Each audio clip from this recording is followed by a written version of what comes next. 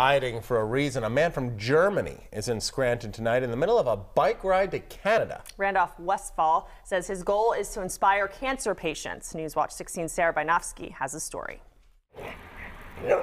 In 1987, Randolph Westfall's life changed forever.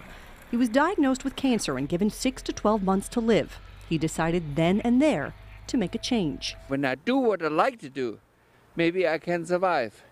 And after 132,000 miles, I'll be here. Westfall is from Germany. Since starting his bike ride 26 years ago to raise cancer awareness, Westfall has seen many countries and had his share of trouble.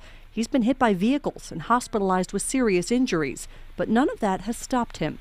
He's been staying at Comfort Suites in Scranton and says the support from this area has been great, but this recent winter storm has made things tough. Right now I see nothing, just snow and rain and fog. Westfall plans to continue his ride to Canada, and he has a message for those who wonder why he still does this. Don't sit in the corner and wait for your death. Open your eyes and lift up your head. The world is beautiful. Westfall says he has undergone a total of 28 cancer-related surgeries. He relies on donations to continue his journey. Comfort Suites in Scranton gave him his room for free. Sarah Bynofsky, Newswatch 16, Scranton.